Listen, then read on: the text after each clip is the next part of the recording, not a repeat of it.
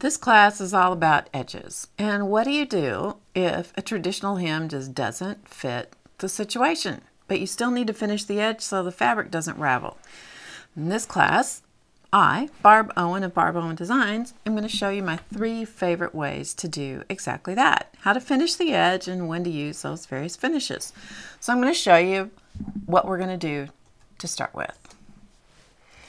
First of all, we're going to do a tiny, tiny zigzag edge. So I'm going to show you what that looks like right here on this little sample.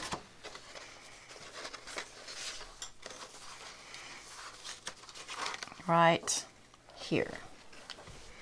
Now I realize that you can barely see it because it's done on white fabric, but I did this on purpose because I wanted you to see how invisible this little edge appears to be when you first look at it. And that's the right side of it, the public side, as we say.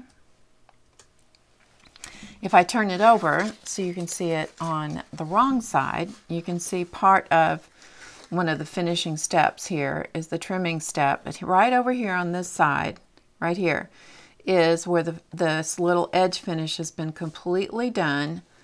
And you can barely see that, but that is a pretty substantially finished little edge. That's not going to ravel and ravel away on you. It's finished. It looks great. People wonder how you did it. And it's a tiny, tiny zigzag hem. So we're going to do that one. We're also going to do a tiny shirt tail hem. So I'm going to show you 2 examples of that. This is the finished hem right here. So this is the finished hem, and it is a tiny little shirt tail hem. So I'm going to turn this over and show it to you on the wrong side. This is the last step to finish this little hem right here. This is the finished edge, and again, it's so tiny and nearly impossible to do that with the traditional way that we've been taught to turn it twice and stitch it. So I'm going to show you all the steps involved. So there's step number 1, step number 2, and step number 3. So I'm going to show you all the steps to finish that.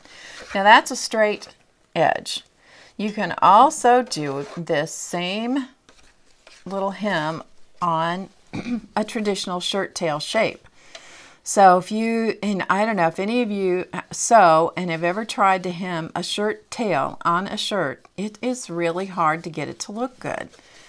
But right here, you can see part of the hem. That's part of it. That's one of the steps. There's another step here, and this is the final finish right here.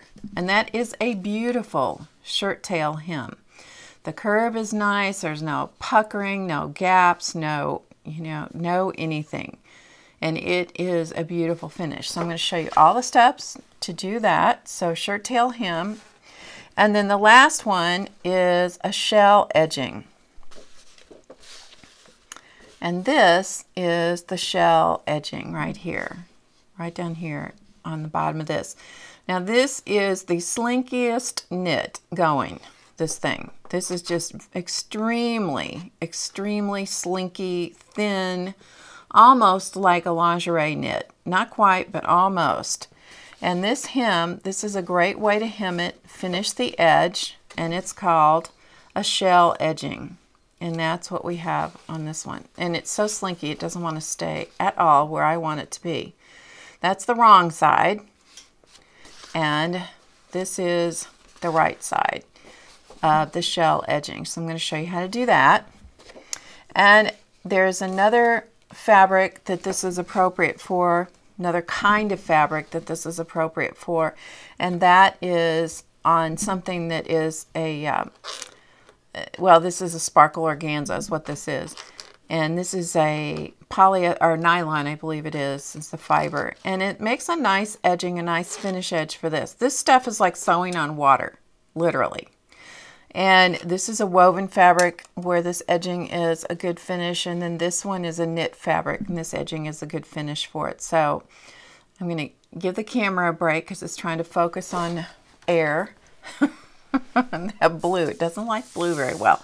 Apparently the camera does not like blue. It's like Get over it, camera, because I'm using it. Anyway, let's go on. Sorry, I digress.